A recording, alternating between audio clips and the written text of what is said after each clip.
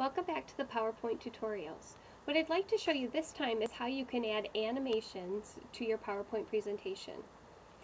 I hate to sound like a broken record, but I want to start this by reminding you that animations should be used sparingly. They are used to grab the attention of your audience. Animations are super cool, and you're going to want to use a lot of them, and I do, and I'm an adult and I know how to do this the right way. But what we want to do is grab our audience's attention. If we add an animation to every single item on our presentation, then nothing stands out. So you want to use these sparingly, and you want to make really conscious choices about why you're choosing an animation for an object in your presentation. Alright, so now here's how you do it, because you're going to ignore me anyway. So if we go to our title slide, we're going to go up to the Animations tab. And what's going to happen is you're going to have lots of different choices. So first thing that we can do is if we go to the transition to this slide group, the first thing that you can do is you can change the way that it flips from slide to slide. So what we can do if we expand this is we can preview what it'll look like when it goes from slide to slide. You can apply one transition to your entire PowerPoint presentation, or you can have a different one between each. And you will have fun checking all these out to see what they look like. So I'm just going to choose one at random that looks good to me. You can add a transition sound. Again, I want you to be careful about this. If you overdo it, your audience isn't going to remember the important parts of your presentation. But you can add that in. If you use these well, like a drum roll, it'll actually add to your presentation. And then what you can do is you can change the transition speed. So you can make it slow, medium, or fast.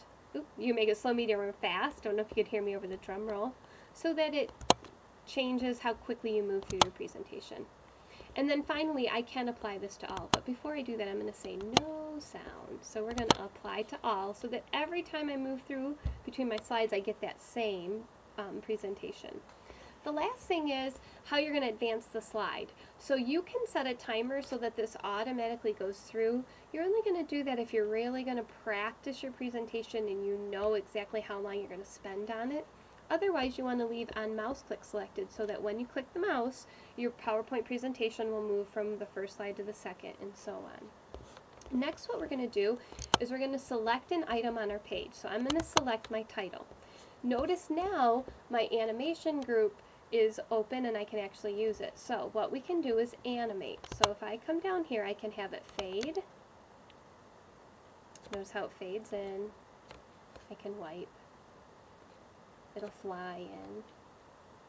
Or what I can do is what's considered a custom animation. Notice when I do that a custom animation dialog box shows up. And I'm going to close this clip art one because I'm done with that and I'd like the screen to be larger.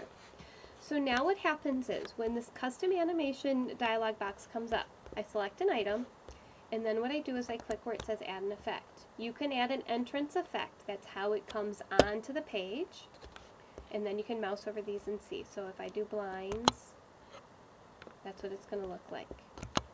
You can do an emphasis effect, which means it's going to add some emphasis to that once it's on the slide. Notice it's yellow, so green is when it comes on or it's going. Yellow is once it's there.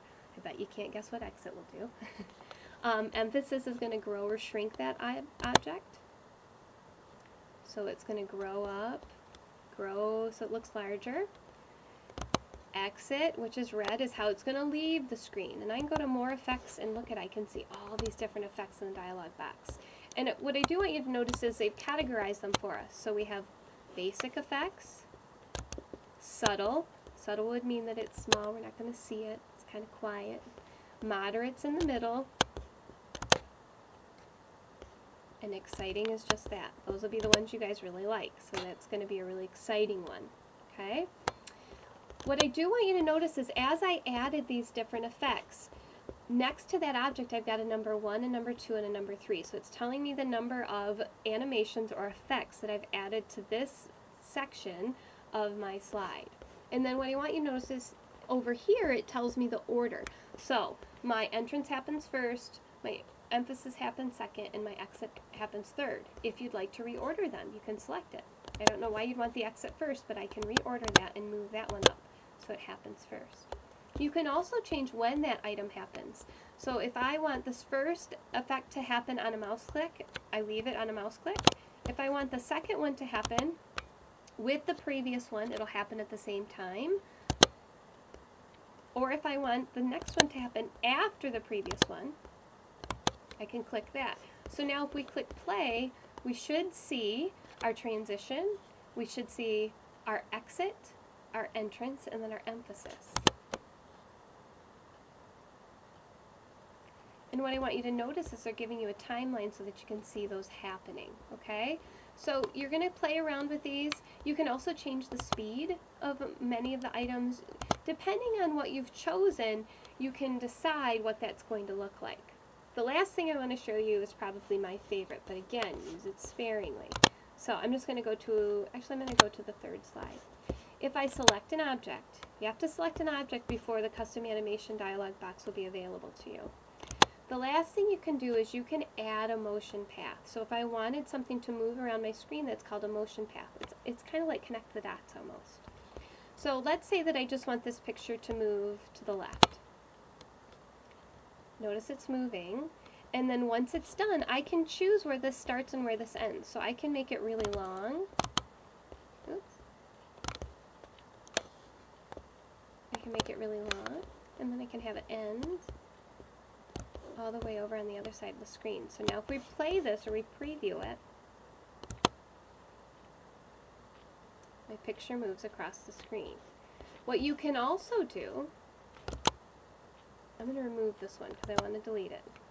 What I can also do, I have to select the object, is I can add a custom path. So I can do a line or a curve or a scribble. So if I wanted to say,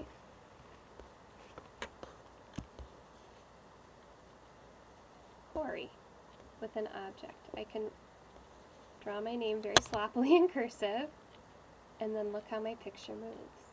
Now again, it's super cool, but you want to use it sparingly, and you want to use it to add emphasis to your slide. So if I remove this one more time, what I might want to happen is if I have a clip art that's a car, I can have it drive across the screen to get someone's attention. Or I can take this item, and if I wanted it to move from all four corners because I had information in all four corners, I could do that. So I could have it start here, go up to the corner,